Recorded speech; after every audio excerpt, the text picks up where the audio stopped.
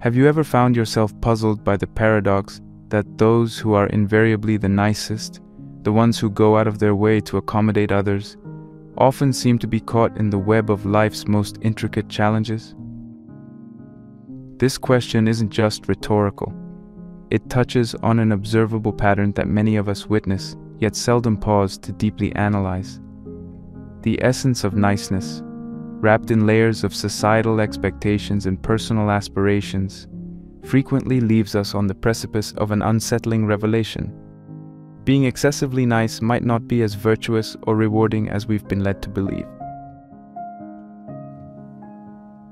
In today's exploration, we delve into the hidden complexities of being nice and the unseen troubles it unfurls, especially for the individuals themselves. The term nice is deceptively simple, yet beneath its four-letter facade lies a labyrinth of implications, both for personal well-being and for our interactions with others. This journey isn't just about critiquing niceness. It's an invitation to uncover the nuanced reality that governs our relationships and self-perception.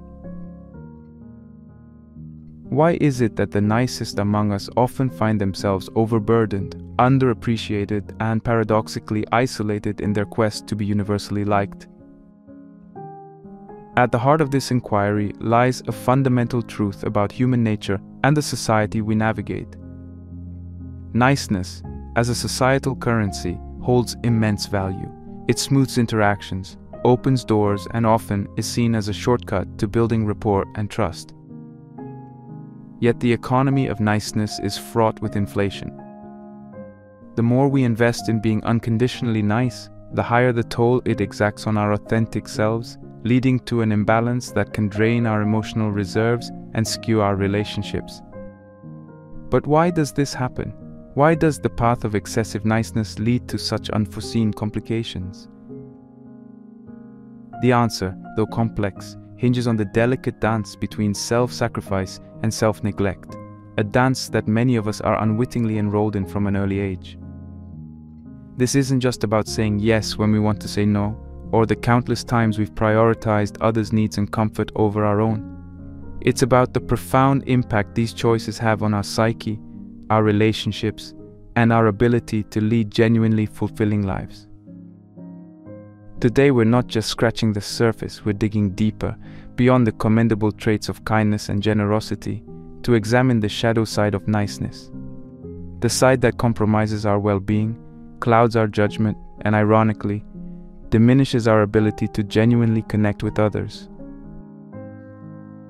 This exploration is not an indictment of kindness.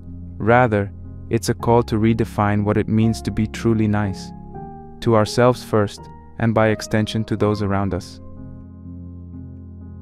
What you're about to gain from this video is not just insight into the pitfalls of being overly nice, but a roadmap to navigating the fine line between genuine kindness and self-compromise.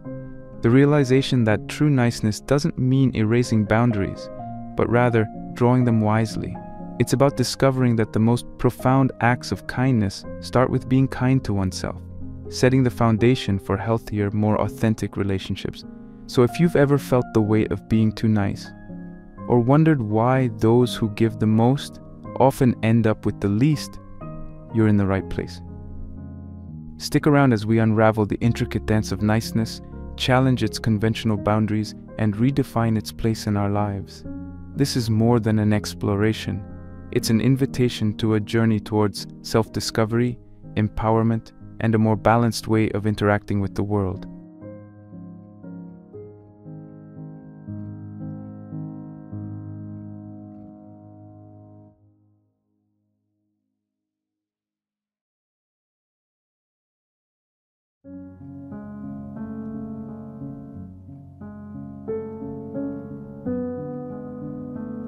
Venturing into the heart of our exploration begins with disentangling the threads of what it genuinely means to be nice. This term, often tossed around in daily conversations, carries weight far beyond its simplistic usage. At its core, niceness is a multifaceted gem, reflecting societal expectations, personal values, and the innate human desire to connect. However, As we delve deeper, it becomes apparent that the societal portrayal of niceness is a double-edged sword, sharpened by expectations and dulled by the sacrifices it demands. To untangle this, we must differentiate between genuine kindness and the societal mask of niceness. Genuine kindness springs from a place of empathy, compassion, and an authentic desire to contribute positively to someone's life. It's an intrinsic quality, unmeasured and freely given, without the expectation of reciprocity. In contrast, societal niceness often emerges as a role we play, a series of actions performed under the weight of expectation.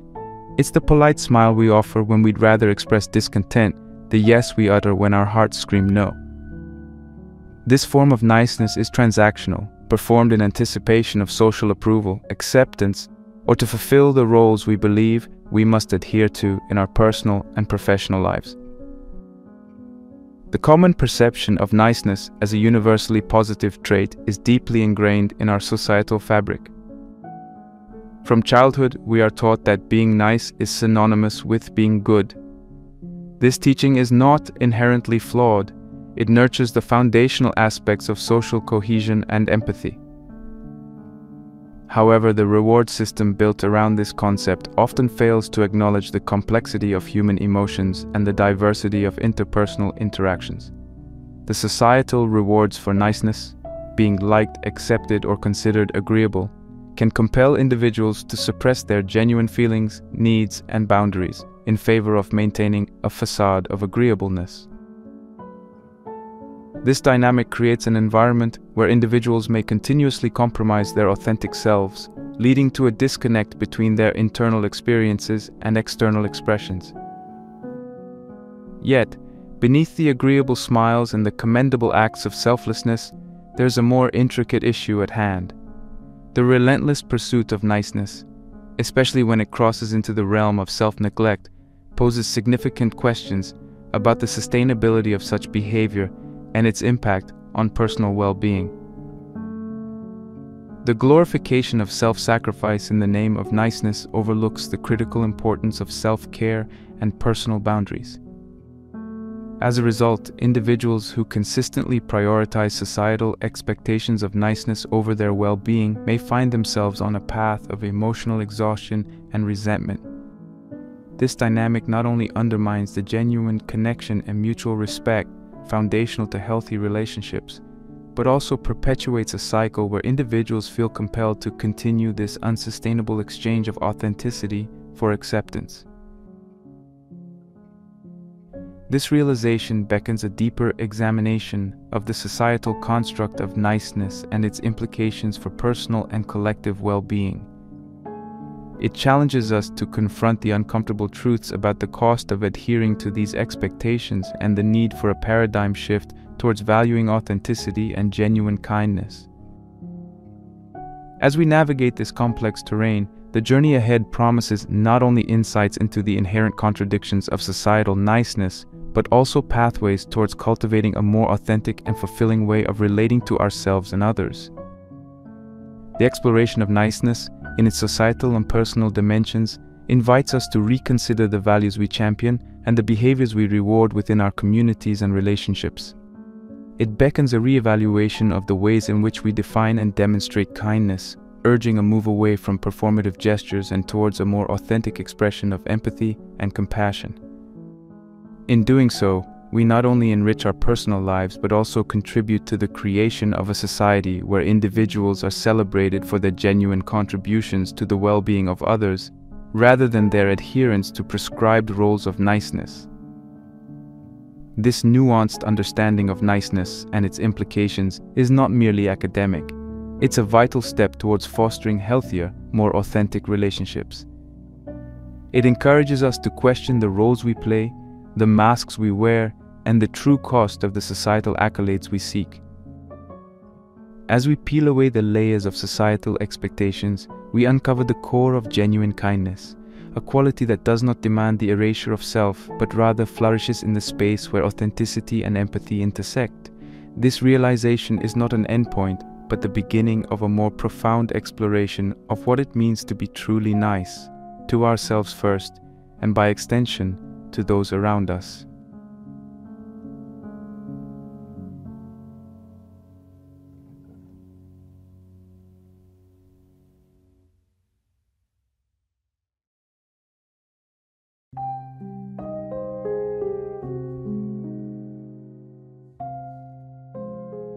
To weave the threads of understanding further, let's immerse ourselves in a narrative that mirrors the lived experiences of countless individuals. Picture Alex, a protagonist whose life is a testament to the quintessential definition of niceness. Alex is the person everyone turns to in times of need, the one who never says no, who always lends a hand, and whose presence is synonymous with warmth and support. This reputation for being unfailingly nice is both Alex's pride and, as we'll discover, a profound source of personal turmoil. His journey through the realm of niceness is not unlike a ship sailing in turbulent waters. The struggle begins to surface as the very traits that define his niceness, empathy, generosity, and a deep-seated desire to make others happy become the chains that bind and restrict. The incessant need to meet others' expectations and the fear of disappointing anyone lead him down a path of overcommitment and self-neglect. Despite the outward appearance of happiness and the accolades for being the epitome of kindness, he harbors feelings of unfulfillment and exploitation. The realization that his kindness is often taken for granted and his efforts seen as obligations rather than gestures of goodwill casts a shadow over Alex's perception of niceness. The climax of his story arrives at a moment of acute crisis, a point where the imbalance between giving and receiving, between selflessness and self-preservation, becomes untenable. Faced with yet another demand on his time and energy, a demand that clashes with his own needs, Alex reaches a breaking point. It's a moment fraught with tension, where the fear of letting others down wrestles with the burgeoning awareness of self-worth and the need for self-care. This pivotal moment forces him to confront a painful truth. His relentless pursuit of niceness has come at the cost of his own well-being and happiness. From this crucible of realization, an epiphany emerges, illuminating his understanding of true kindness. This moment of clarity reveals that genuine kindness is not an inexhaustible resource to be dispensed at the expense of one's health and happiness. Instead, it's a quality that flourishes in the balance between giving to others and honoring oneself. He comes to understand that setting boundaries is not an act of selfishness, but a crucial expression of self-respect and self-care. This epiphany marks a turning point in his journey, catalyzing a transformation in how he navigates his relationships and obligations. By prioritizing self-care and learning to say no, he begins to rediscover the joy in helping others, not out of obligation, but from a place of genuine capacity and desire. This story, while fictional, mirrors the realities of many who find themselves trapped in the cycle of performative niceness. It serves as a mirror reflecting our own experiences, inviting us to examine the balance between kindness and self-preservation in our lives. How often have we, like Alex, extended ourselves beyond our limits in the name of niceness? How many times have we silenced our needs, ignored our boundaries, and prioritized others' comfort over our well-being? His journey prompts us to question the sustainability of our actions and the authenticity of our interactions. It encourages us to redefine our understanding of kindness, to recognize that true kindness encompasses self-care and the courage to establish and maintain healthy boundaries. As we reflect on Alex's story, we're invited to engage in a personal audit of our relationship with niceness. This reflection isn't meant to diminish the value of being kind or to discourage acts of generosity. Instead, it's an invitation to cultivate a more balanced approach to niceness, one that acknowledges the importance of self-care and the strength inherent in setting boundaries. By doing so, we not only safeguard our well-being, but also enhance the quality and authenticity of our kindness towards others. His narrative, with its struggles and revelations, serves as a beacon for those navigating the complexities of niceness. It underscores the message that true kindness is a balanced act, one that harmonizes the giving of oneself with the preservation of one's integrity and happiness. This story is a call to action, urging us to embark on a journey of self-discovery and transformation, where the act of being genuinely nice includes being kind to ourselves. In embracing this balanced approach, we not only enrich our lives but also contribute to a culture of authentic and sustainable kindness.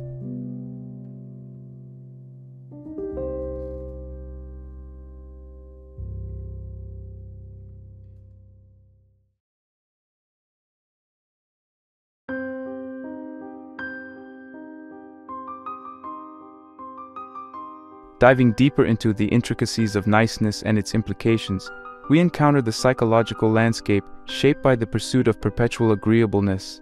This terrain, though often glossed over with the veneer of social harmony, harbors deep fissures that affect the mental and emotional well-being of the overly nice. The relentless drive to conform to the archetype of niceness exerts a profound toll on individuals, manifesting in a spectrum of psychological challenges, from diminished self-esteem to chronic stress and even burnout.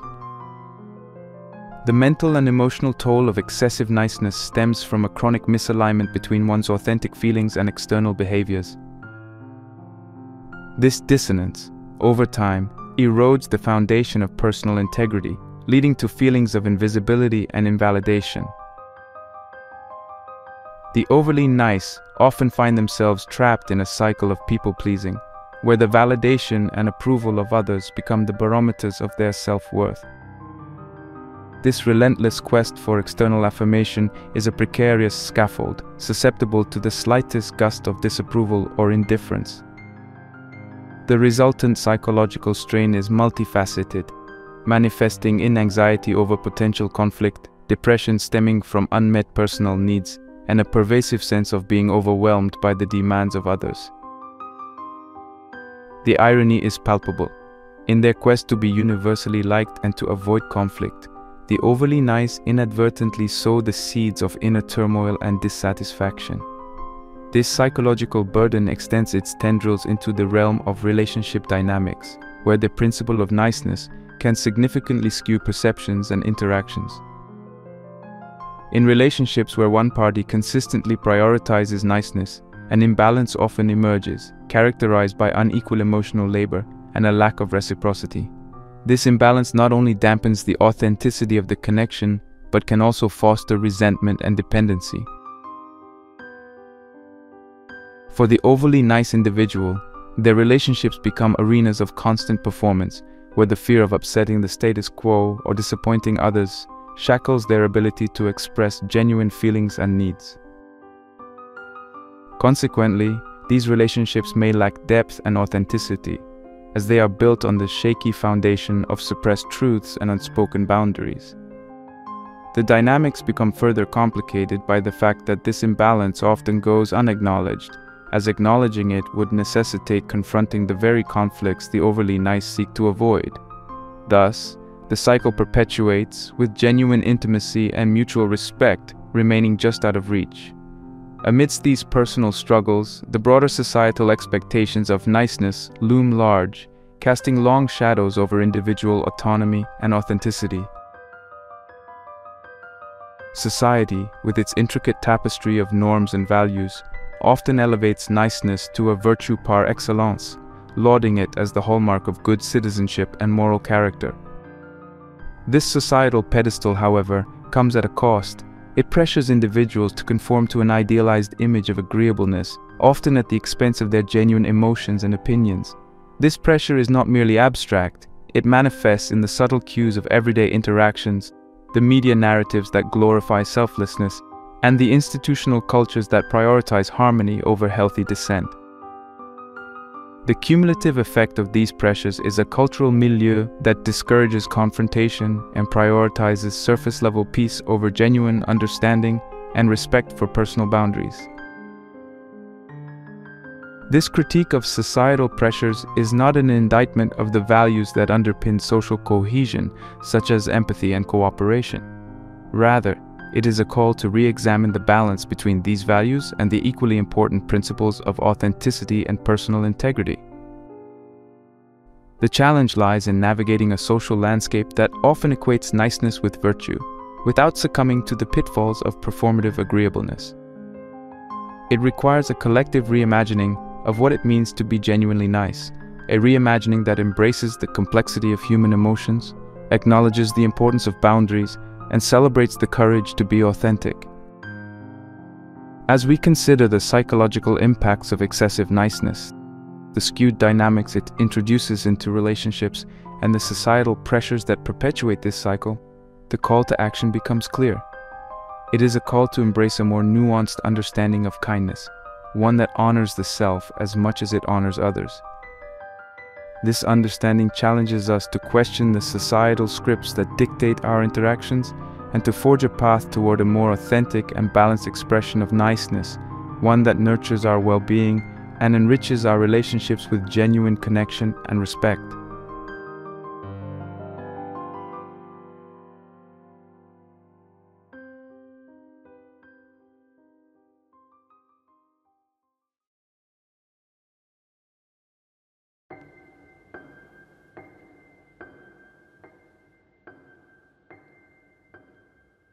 In the quest to dissect the nuances of niceness, a journey through the annals of philosophy unveils centuries-old wisdom that remains strikingly relevant today. The philosophical discourse on niceness, particularly as it intersects with self-sacrifice and altruism, is rich and varied, offering insights that challenge and complement our contemporary understanding. At the heart of these discussions lies the ancient philosophy of Aristotle, who introduced the concept of the golden mean, a principle advocating for a virtuous middle ground between two extremes. Aristotle's ethos suggests that virtue lies not in excess or deficiency, but in balance. This principle, when applied to niceness, prompts a reconsideration of our tendencies towards excessive selflessness or self-negation in the name of being agreeable. Aristotle's philosophy encourages us to seek a balance where kindness does not bleed into self-erasure, but is instead a measured expression that respects both our well-being and that of others. His insights beckon us to navigate the complex terrain of human interactions with a compass calibrated towards ethical balance, fostering a form of niceness that harmonizes with personal integrity. Transitioning from the ancient to the modern, the philosophical landscape shifts to explore the terrain of authenticity, boundaries, and the ethics of care. In this context, the work of Jean-Paul Sartre, an existentialist philosopher, challenges us to confront the essence of authenticity in our actions and relationships. Sartre's philosophy, with its emphasis on existential freedom and individual responsibility, interrogates the authenticity behind societal niceness. He posits that in every action we are fully responsible for our choices and the person we choose to become. This existential autonomy places us at the crossroads of being for ourselves and being for others, where niceness, if unexamined, can become a bad faith action, a denial of our authentic being in favor of societal approval. Sartre's exploration invites us to consider whether our niceness is a genuine expression of our freedom and responsibility, or a retreat into the safety of social conformity. The philosophical inquiry into niceness also confronts the moral quandaries surrounding exploitation and the ethics of allowing oneself to be taken advantage of. Here, the Kantian perspective on self-respect and autonomy provides a critical lens through which to examine the implications of excessive niceness. Immanuel Kant's ethical framework, centered on the inherent dignity and worth of the individual, categorically opposes the exploitation of oneself or others as means to an end. From this viewpoint, excessive niceness, especially when it encroaches upon one's autonomy and self-respect, is ethically untenable. Kant's philosophy underscores the importance of asserting one's moral agency and respecting one's boundaries as a duty not just to oneself, but to the moral order.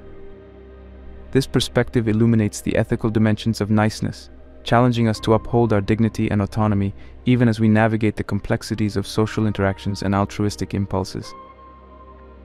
The philosophical debates on niceness, altruism, and self-preservation converge in a dynamic discourse that seeks to reconcile the seemingly conflicting demands of kindness towards others and the imperative of self-care. This dialogue engages with a spectrum of philosophical thought, from the Stoics' advocacy for self-mastery and internal peace to the utilitarian calculus of maximizing overall happiness. The crux of this debate hinges on finding a sustainable equilibrium between altruistic endeavors and the preservation of one's well-being. The challenge, as articulated by contemporary philosophers and ethicists, lies in cultivating a form of niceness that neither exhausts the self nor neglects the other. This philosophical exploration encourages a re-evaluation of our motivations and practices, guiding us towards a form of niceness that is both ethically informed and personally sustainable. In this rich tapestry of philosophical thought, from Aristotle's golden mean to the existentialist calls for authenticity and the ethical imperatives of self-respect, the concept of niceness is reframed and revitalized. These philosophical perspectives invite us to engage with niceness not as a societal mandate to be unconditionally agreeable, but as a nuanced, ethically grounded and balanced approach to living. They challenge us to reconceptualize niceness in a way that honors our autonomy, respects our boundaries, and embraces the genuine care for others as an extension of our care for ourselves. Through this philosophical lens, niceness emerges not as a weakness or a liability, but as a virtue that, when rightly understood and practiced, enriches our lives and the lives of those around us.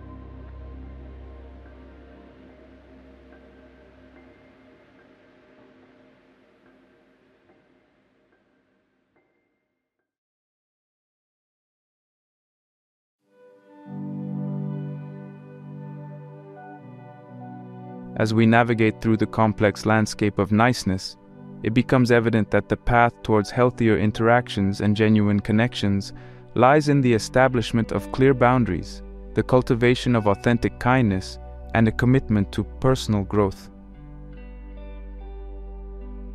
These elements are not just solutions to the pitfalls of excessive niceness, but are foundational pillars for building a life of integrity, respect, and true well-being. Setting boundaries is paramount to maintaining healthy relationships and preserving one's sense of self. Boundaries act as the framework within which we can operate with freedom and personal integrity. They enable us to define our limits and communicate our needs effectively, thereby preventing the resentment and burnout that often accompany unchecked niceness. Establishing boundaries is an act of self-respect and a declaration of our worth. It requires clarity about what we are willing to accept in our interactions with others and the courage to uphold these standards, even in the face of opposition or disappointment. The process of setting boundaries is inherently personal and can vary significantly from one individual to another. It involves a deep understanding of one's values, needs, and limits, and the assertiveness to communicate these aspects clearly and respectfully. In doing so, we not only protect our well-being, but also foster relationships based on mutual respect and understanding, where kindness flows freely, unmarred by obligation or sacrifice. The journey towards authentic kindness necessitates a discernment between acts of niceness born out of societal expectation and those that stem from a genuine desire to connect and contribute positively to others' lives. Authentic kindness is characterized by its spontaneity, sincerity, and the absence of ulterior motives. It is kindness that seeks no reward, expects no recognition, and is guided by an inner compass of compassion and empathy. Cultivating this form of kindness requires an introspective journey to reconnect with our innate capacity for empathy and compassion, unshackled by the need for approval or acceptance. It involves a conscious decision to engage with the world from a place of authenticity, where our actions are reflections of our true selves and our intentions are aligned with our core values. This form of kindness enriches our interactions, deepening our connections with others in meaningful and fulfilling ways. It transforms our relationships, making them vessels for mutual growth and understanding rather than arenas for performative niceness. Personal growth emerges as a natural progression from the establishment of boundaries and the practice of authentic kindness. It encompasses the development of assertiveness, the cultivation of authenticity, and the relentless pursuit of self-awareness. Assertiveness allows us to express our thoughts, feelings, and needs openly and respectfully, without encroaching on the rights of others. It is a vital skill in navigating the complexities of human relationships, ensuring that our voices are heard and our boundaries respected. Authenticity, on the other hand, demands that we live in alignment with our true selves, embracing our strengths, acknowledging our weaknesses, and rejecting the masks of conformity that society often imposes. This commitment to authenticity not only fosters personal integrity but also serves as a beacon for others, inspiring them to embrace their true selves. Finally, the journey of personal growth is fueled by self-awareness, the continual process of reflecting on our thoughts, emotions, and behaviors, and understanding how they shape our interactions with the world. Self-awareness enables us to recognize the patterns that govern our actions, including those that lead to excessive niceness, and to consciously choose a different path, one that honors our well-being and fosters genuine connections. The path towards overcoming the pitfalls of excessive niceness is paved with the principles of setting boundaries, practicing authentic kindness, and pursuing personal growth. These principles serve not only as antidotes to the challenges of niceness, but also as guiding lights towards a life of authenticity, integrity, and fulfilling relationships. By embracing these solutions, we embark on a journey of transformation, where each step forward is a step towards a more genuine, balanced, and enriching way of being. This journey is not without its challenges, but the rewards a life lived with authenticity, respect, and genuine connection are immeasurably worth the effort.